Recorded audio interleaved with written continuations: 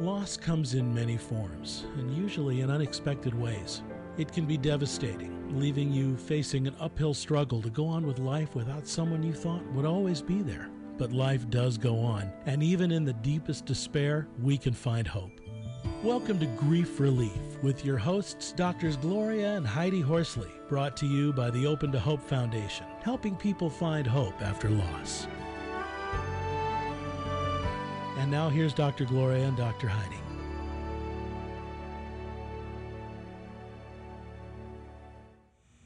Welcome to our show. I'm Dr. Gloria Horsley with my co-host, Dr. Heidi Horsley. Well, hello, Heidi. Hi, Mom. We have got a great show today. So we're going to have Mary Rockefeller Morgan on, who's an author and who has written about the twin experience on. So let's get started with the rolling. Okay. I'm Mary Morgan, and you've got Coping with the Loss of a Twin.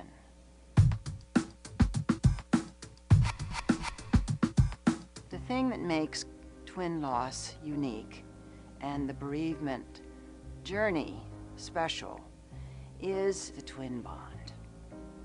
Twins grow from the moment of conception in the womb in relationship. When twins are born, the beginning identity, the little I which we all develop, for twins is framed in a we. And when one of them dies, if they haven't developed an adequate sense of their own identity, they don't know who they are. Twins have said to me over and over again that they feel like they're only half of themselves. The whole issue of twin loss is special to me because I am a twin myself, and I lost my twin at 23 years of age. Having spent 27 years healing has left me with a deep sense of wanting to be able to help other twins. It takes much longer for twins to heal. Our relationship is not what we lose. We lose the physical manifestation of the other person. Well, Mary, thank you for coming on the show today. You're Hi, so Mary. welcome. Hi, Heidi. That was an intense video. It really, I think, captures the twin experience and how unique it is. And one thing I love about it is that you said your experience with your brother, you knew him 9 months before anybody else. You start getting to bond in the womb. I think this is the sort of big secret that is basically held and not even known about even within our own group of twins until just recently, now that they're doing womb studies with sonograms and they're beginning to see the relationship that twins have to each other, that the little fetuses are actually reaching out to each other in intentional reaching out at 14 weeks of age. I mean, that's extraordinary. That's amazing, Mary. And I recently read something where twins were born premature. You may have read about this. And one of the twins was dying. And they had them in separate incubators. And when they put them together, the one that was dying started to thrive. Yes, it's really true. I think that sense of growing and learning about existence and your life, but learning that right up against somebody else, right in relationship to somebody else, is a huge thing, and it affects your entire life.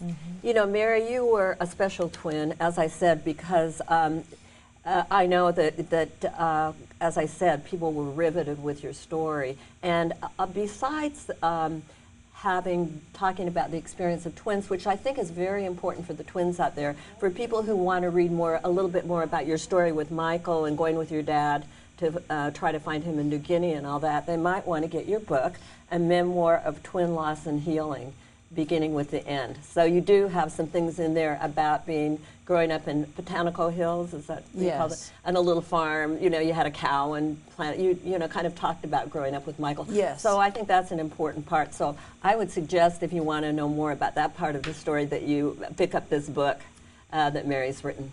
And you can get it on Amazon, right? Yeah. Right. And what I try to do is I try to go through the whole healing journey with events and things that happen that might actually resonate not only with other twins, but also people who've experienced deep personal loss. Also, that whole issue of how, when we've actually acknowledged the loss and are willing to allow the grieving, which actually brings in the healing, then what do we do as we move forward with our life? The whole piece of the book is about moving forward and what the specific issues for twins are. And how do you move forward without your twin who's always been a parallel traveler in life with you? And how do you form intimate relationships? It's so difficult for Wow, twins. it impacts you way beyond. Yes. Way beyond even developing relationships later on. The loss of and that you really twin. have to almost reframe the word intimacy. And that's what I needed to do with my husband, and he, bless his heart, was able to have the patience to really not be my twin, but be there for me with his love. That's very big. And I know one of the things I read about in the book is can be a certain amount of anger with a twin, you know, if you're not acknowledged that this is a special loss. I run a Compassionate Friends group, and a twin last month brought her mother to Compassionate Friends to be helped, but didn't acknowledge the fact how painful it was. And thank goodness for you, I was able, because I had met you and talked to you, I was able to say to her, but you're a twin. That is a very special loss. And you could just see that it just came over her, you know, like, I've been acknowledged. Yeah. You know, it was so powerful. It was. That was very validating because I was at that meeting. I think there's a huge misunderstanding or lack of understanding, which really is not a criticism. It's just accept that it is of our culture in terms of really understanding and being willing to see grief as part of life. Thank you.